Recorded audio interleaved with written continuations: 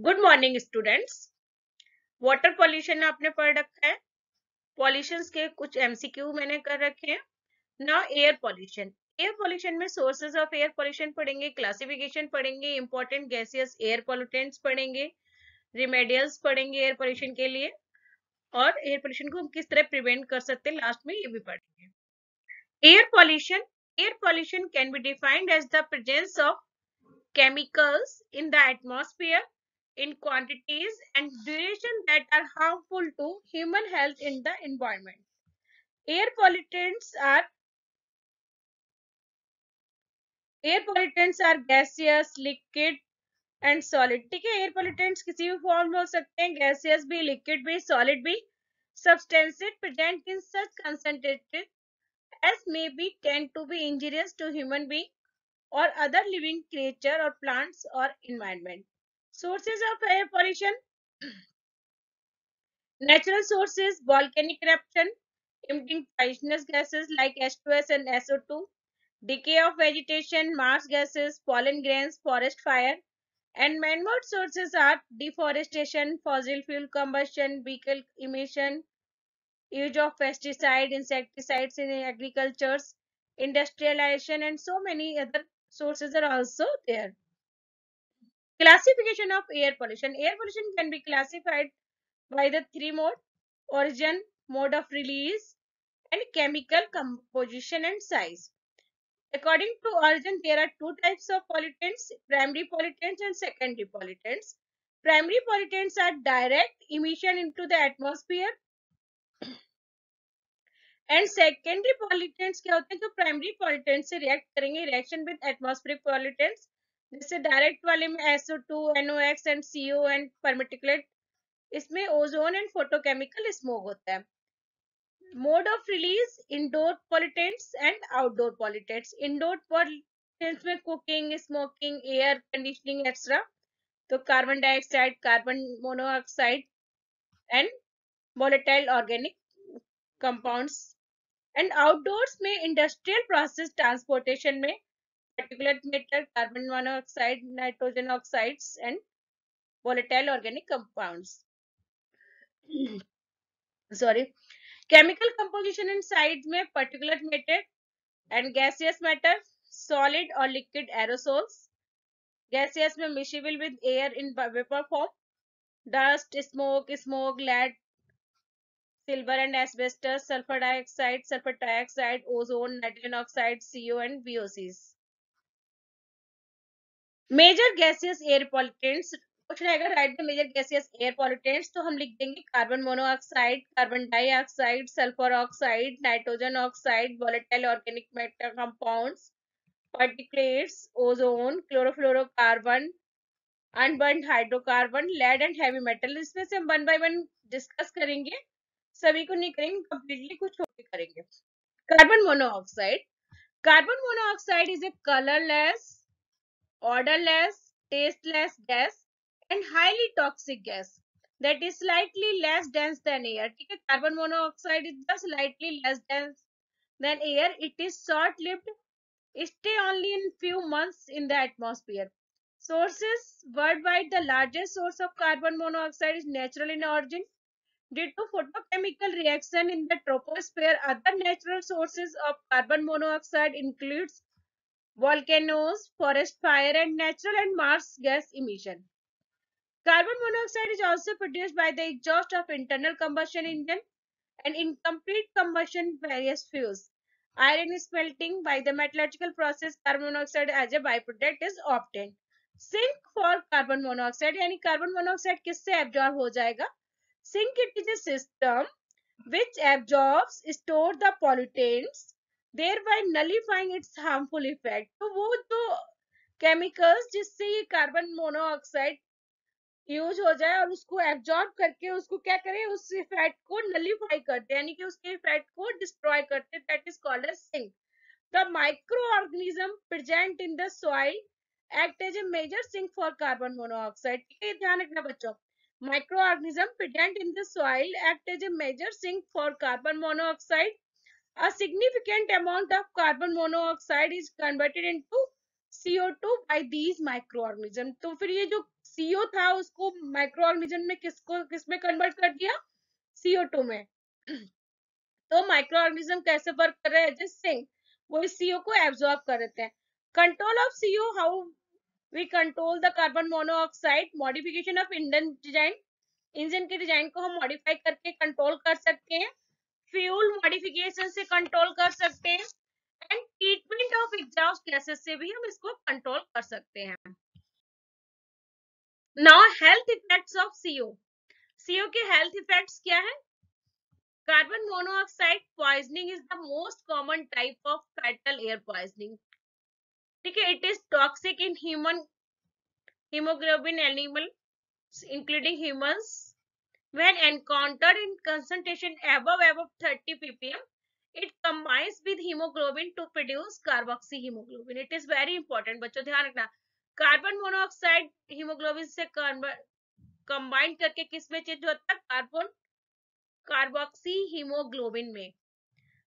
This carboxyhemoglobin has a much greater affinity for hemoglobin than oxygen. इसीलिए बहुत जल्दी suffocated होती है और बहुत जल्दी फैटल हो जाते हैं, इससे बहुत जल्दी लेथल हो जाते हैं। ठीक है, it forms a stronger complex with haemoglobin, thus the blood would carry less oxygen to various parts, which in turn affects the brain function. The symptoms includes laziness, exhaustion, headache, asphyxiation. Less oxygen is called asphyxiation, can lead to coma, toxicity, and blood spiral, leading to the death. Increased proneness to accidents also. Environmental effects. Carbon monoxide is not considered a direct greenhouse gas in the atmosphere. It is especially variable and short-lived, having a role in the formation of ground level ozone and can elevate concentration of methane की concentration को भी बढ़ाता है. Carbon monoxide reacts with hydroxyl radical to produce peroxy radicals. Peroxy radicals जो होते हैं वो nitrogen oxide और नाइट्रोजन ऑक्साइड के साथ में हाइड्रोक्साइल रेडिकल के साथ मिल जाते हैं, तो पैन में कन्वर्ट हो जाते हैं पेरोक्सी नाइट्राइल पैन में। तो NO2 और NO3 फिर फोटोसिंथेसिस करके separation of molecule by the oxygen कर देते हैं। Effects toxicity, blood poisoning leading to death, increase proneness to accidents. ठीक है, ये इन्वायरमेंटल इफेक्ट्स है। नेक्स्ट है carbon dioxide. It is a colourless odourless gas, it is heavier than air. ठीक है बच्चों ध्यान रखना, कुछ गैसेस लाइटर देन एयर होती है, कुछ डेंस देन एयर होती है, कुछ गैसेस हैवियर देन एयर होती है। ठीक है, तो हमें ये चीज ध्यान रखनी है कि कलरलेस है, ऑर्डरलेस है एंड हैवियर देन एयर है। Natural sources including same volcanic eruption, hot springs, and it is found from carbonate rocks by dissolution in water and acids. Carbon dioxide is soluble in water. It occurs naturally in groundwater, river and lakes, in ice caps and glacier, and also in seawater. Effects of CO2. CO2 is an asphyxiant gas. एसिफिक्सिया बोलते हैं इसको, मतलब इसमें less oxygen होती है। Concentration of 7% may cause suffocation even in the presence of sufficient oxygen, manifesting as dizziness, headache, and unconsciousness. As moderately high concentrated, it is a short-term and long-term toxic effects. As moderate concentrated is a tolerable or your body will adopt the exposure. ठीक है, उस concentration के according है। Oxides of sulfur में sulfur dioxide and sulfur trioxide तीनों दोनों होते हैं, are the most important contributor of air pollution. It is a colorless gas and pungent smell. Sulphur की जो गैस की स्मेल होती है that is very pungent, बहुत तीखी सी होती है और बहुत तेज चुभती है। Sources, natural sources as volcanic eruption, mainly जो gases के natural sources में volcanic eruption होगा, and others as petroleum refining, burning coal in thermal power plants and diesel fuels, sulfuric acid plants also, metallurgical operation also, some industrial process such as production of paper, smelting of metals, etc. The roasting of sulfide ores such as pyrite, splite and cinnabar, इससे भी हमें sulphur को obtain करते हैं। Effects क्या क्या है, mainly जो इफेक्ट्स होंगे इसमें मैंने दोनों लिख दिए, health effects and environmental effect. Irritation of throat and eyes, suffocation, aggravation of asthma and chronic bronchitis. Inhaling sulfur dioxide is associated with increased respiratory systems and premature death is also occurred by this. It is very harmful. It is also weakens the functioning of certain nerves. ध्यान रखना बच्चों, ये mainly effects ध्यान रखने हैं। Next है volatile organic compounds. Volatile organic compounds are a large group of carbon based chemicals that easily evaporate at room temperature. For example, formaldehyde, which evaporates from paints, paint में present होता है, has a boiling point -19 degrees centigrade. Formaldehyde causes irritation to the eyes and nose and allergies. Sources क्या? The main indoor sources are perfumes, hair spray, furniture polish, glues, air freshener, moth repellents, wood preservatives, and other products. Health effect: irritation of the eye, nose and throat, headache, nausea, loss of coordination. Long-term health effects like suspected to damage the liver and other issues also causes by this.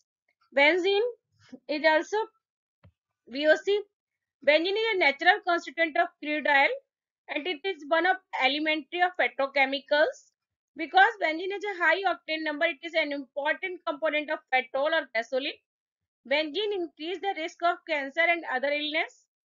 Benzene is notorious cause of bone marrow failure. ठीक है, benzene की वजह से क्या होता है? Bone marrow failure होता है. नेक्स्ट है ethylene. Ethylene is widely used in the केमिस्ट्रिकल industry. Much of this production goes towards polyethylene. Polyethylene plastic जो होता है. Ethylene is also an important natural plant hormone. Ripening of fruits के लिए हम use करते हैं.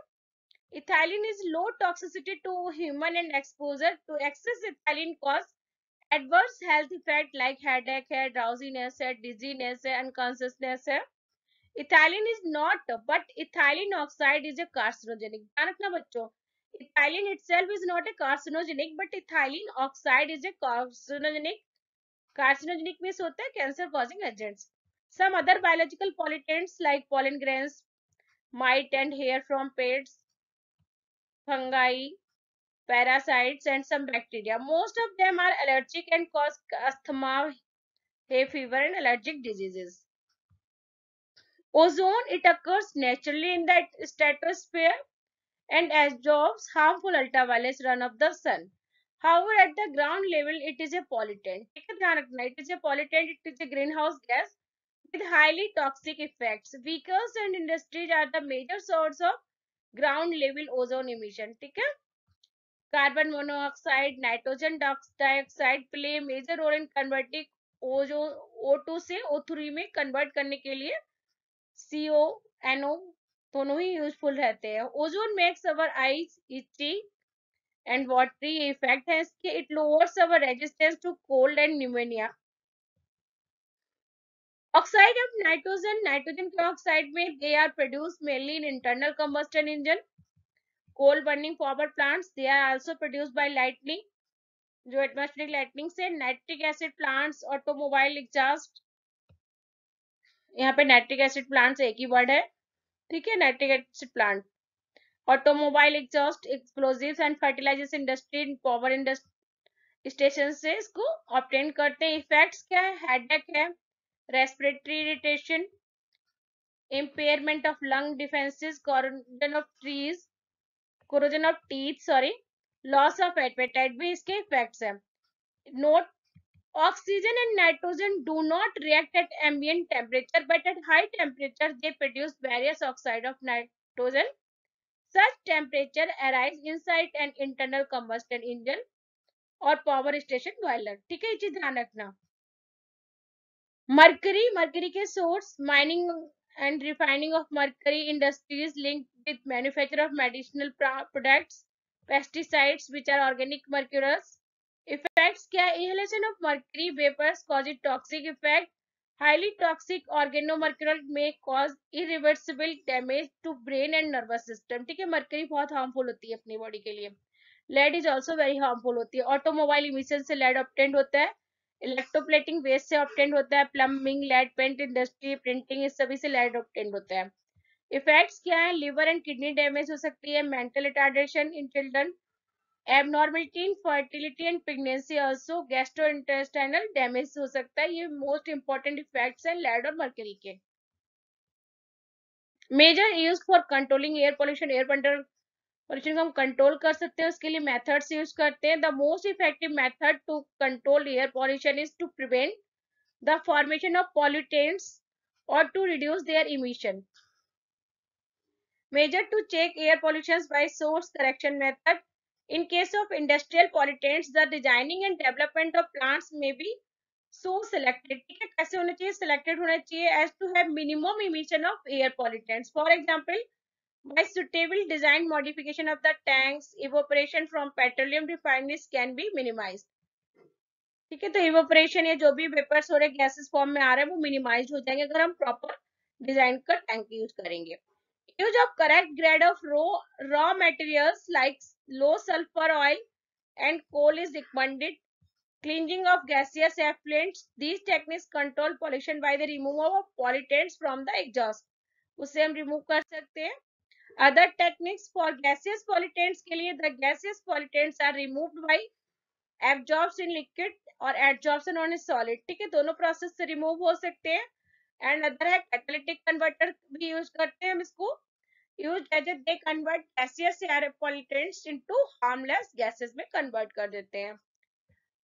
फॉर पार्टिकुलेट्स के लिए following techniques are generally used for control of particulate emission: gravitational setting chamber, cyclone separator, fabric filters, electrostatic precipitator, bed scrubber.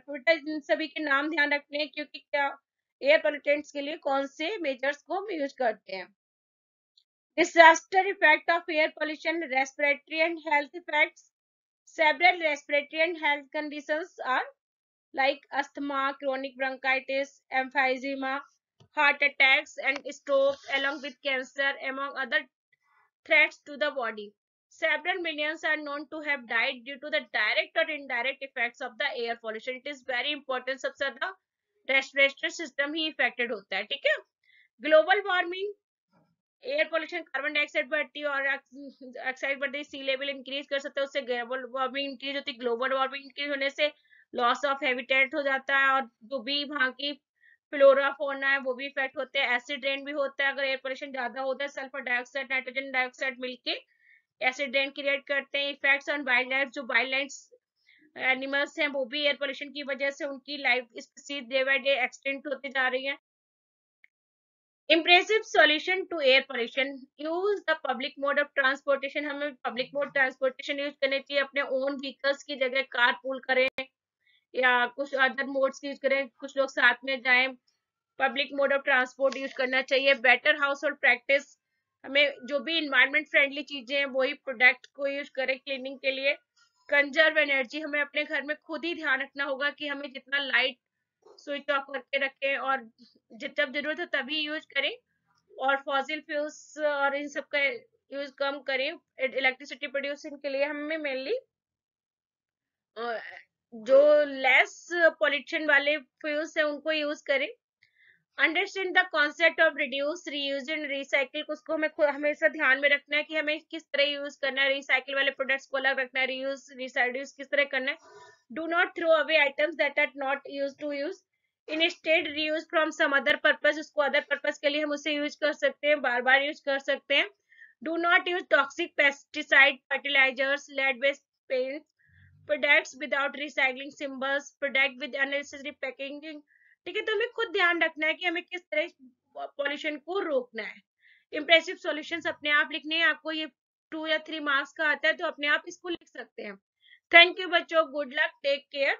Pollution की हमारे पास 2-3 video बनी हुई है. पॉल्यूशन में एयर पॉल्यूशन छूट गया था टॉपिक, उसको मैंने आज कवर किया है. वाटर पॉल्यूशन बहुत पहले बना दिया था. इंपॉर्टेंट क्वेश्चंस बने हुए हैं पॉल्यूशन के. थैंक यू बच्चों, good luck, take care. Video को देखते रहना, सब्सक्राइब करना और मोर ओवर बच्चों को शेयर करना. Thank you, good luck, take care.